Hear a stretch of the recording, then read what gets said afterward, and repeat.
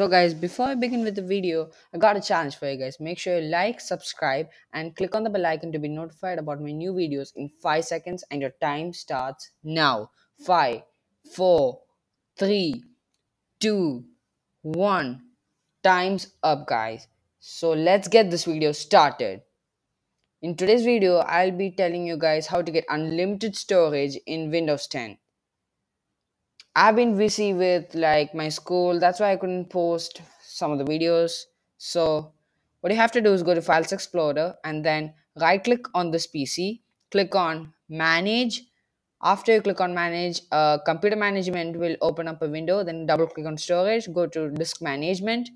And once you're there, click on Action.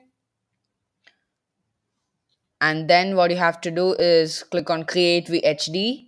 Browse the location. I prefer the location to be somewhere rather than the desktop. So take on like downloads or documents, and after that what you have to do is type out the file name. So I'm going to be typing hard drive 8, and after that save your file.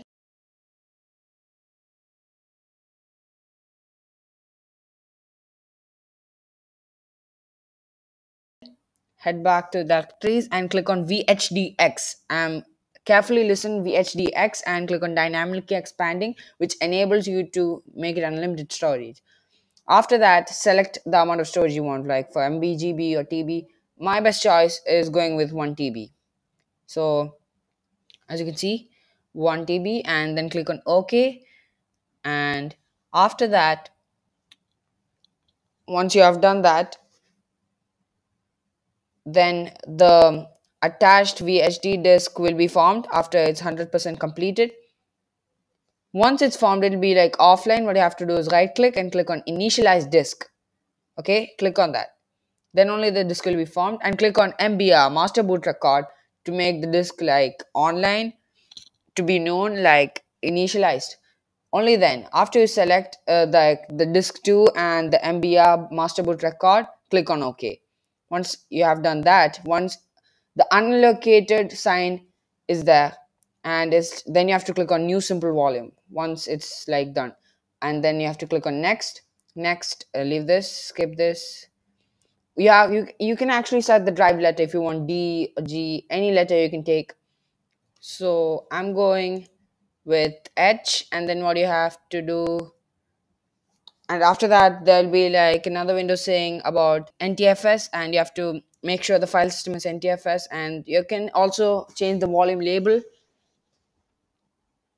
So I'm going to give it new volume 1, and after you've done that, make sure you click all these options like perform or keep format and click on next. And then once you can see all these settings are same, finally finish it. And after the disk is formatted, only after the disk is formatted and the Windows Explorer's new window forms up of that disk, then only it's operatable, otherwise it won't work. So after this, once it's done, let's test if you can store files inside it.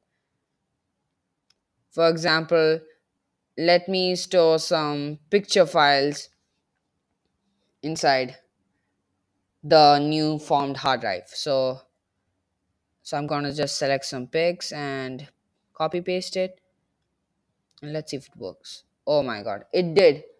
So guys, thank you for watching this video, and this hard drive can be stored up to unlimited storage.